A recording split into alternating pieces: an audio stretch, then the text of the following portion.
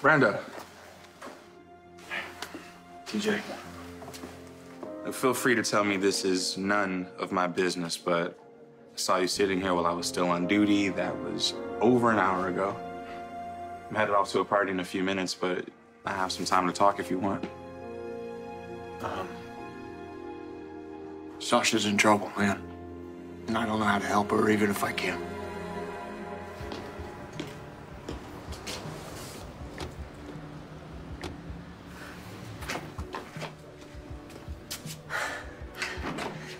Lucy, hi.